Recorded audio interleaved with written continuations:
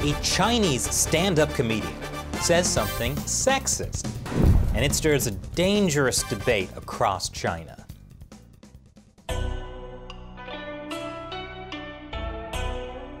Welcome to China Uncensored. I'm Chris Chappell. Amidst all of the chaos of this past year, there has been one steadily rising power within China. And no, I'm not talking about Chinese leader Xi Jinping's pants, although they continue to be quite high. I'm talking about China's entertainment industry. There's a growing trend of TV shows featuring singing competitions, dance competitions, and even rap competitions. Now you might ask, how can you have artistic expression under an authoritarian regime that works to silence its people and squash the slightest sign of rebellion? Too much freedom of expression can be dangerous. Well, don't worry, because glorious leader Xi Jinping has figured it out. In 2014, Xi gave a speech saying China should be careful about what kind of foreign entertainment gets promoted. He said many art forms from overseas, such as hip-hop, breakdance, etc., should only be adopted if the masses approve of them, while also endowing them with healthy, progressive content. So basically, Xi Jinping thought on breakdancing with Chinese characteristics? Well, kind of. What Xi Jinping actually meant was that he wants to use foreign culture to spread the Communist Party's message, which is why we see things like this: a rap song from Chinese state-run television about China's reforms featuring Xi Jinping.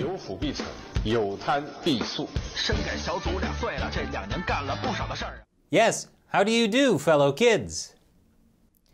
So, Chinese authorities are allowing foreign art forms into China's entertainment industry. It's a way for them to get the party's message across to young, impressionable minds.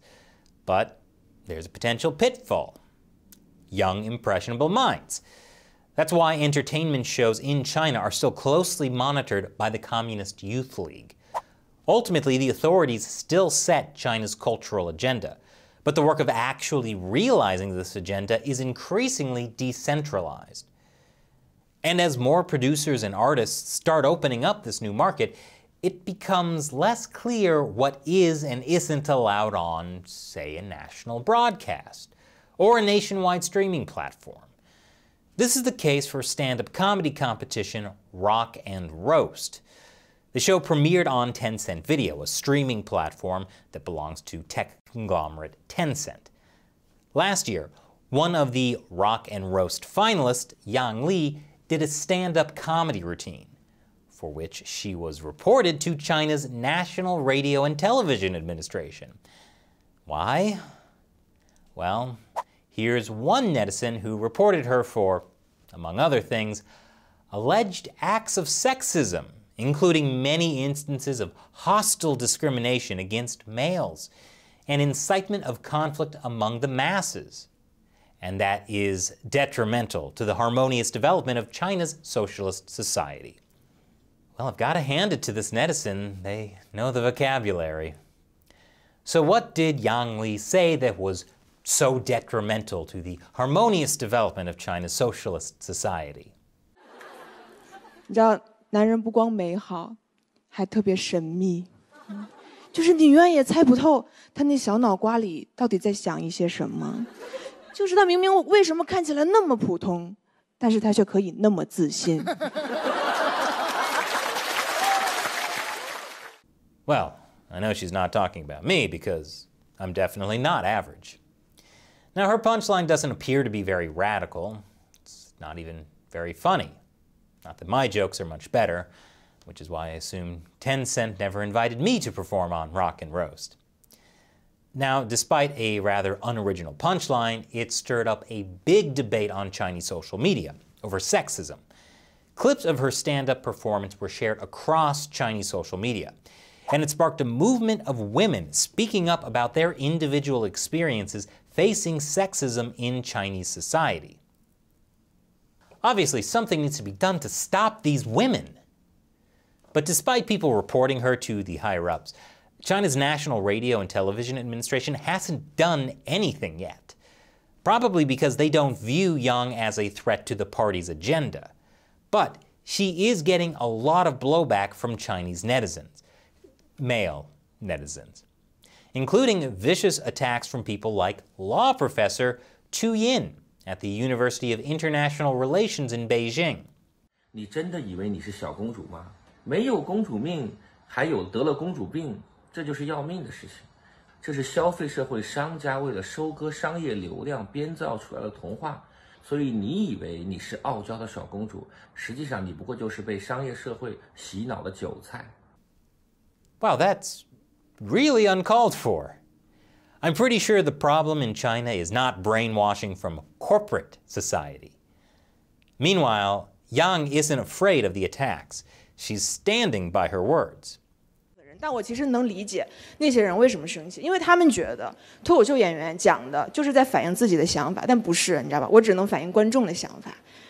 真的，就是一个段子之所以能效果好，只有原因，就是有共鸣。In response to one of her haters, she posted on Weibo, China's version of Twitter, "If you don't find it funny, then don't watch it. Thank you. Try doing something more worth your time. You have the guts to attack an entertainment figure, but that's just part of the job.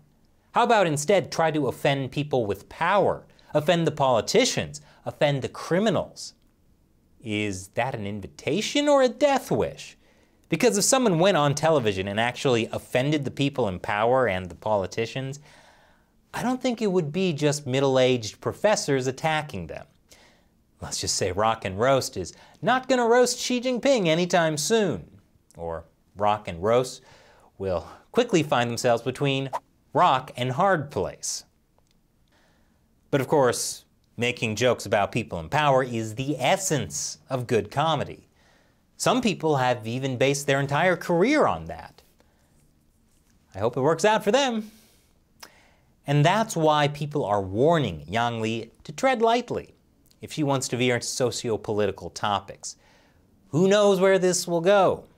Though for the most part, there has been a positive response to Yang. People give her career full support, saying that for there to be a true stand-up comedy show in China, the topics need to be more open. But just how open can it be? It's one thing to talk about sexism. And sure, that attracts a lot of attention on social media, because that's one of the things that people in China are allowed to debate openly. But if a person speaks her mind on political topics, she might find herself whisked away to get re-educated. Of course, if everyone in China speaks their mind, there'll be no way to stop the tide. I mean, how many re-education camps can there be, right? What's that, Shelley? There's 500 in just one region?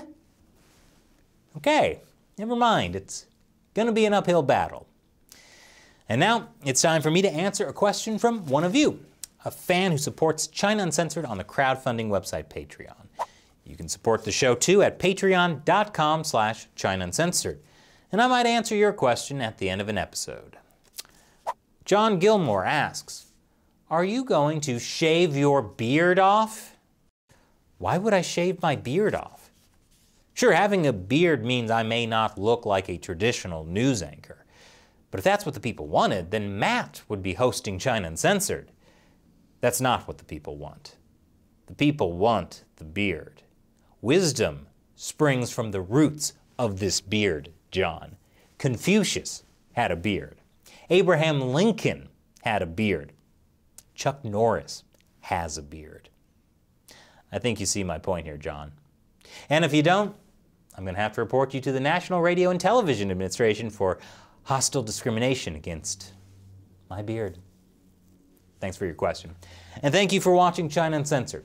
Don't forget to like, subscribe, and hit the notification bell so you'll know when we release the next episode. Once again, I'm Chris Chappell. See you next time.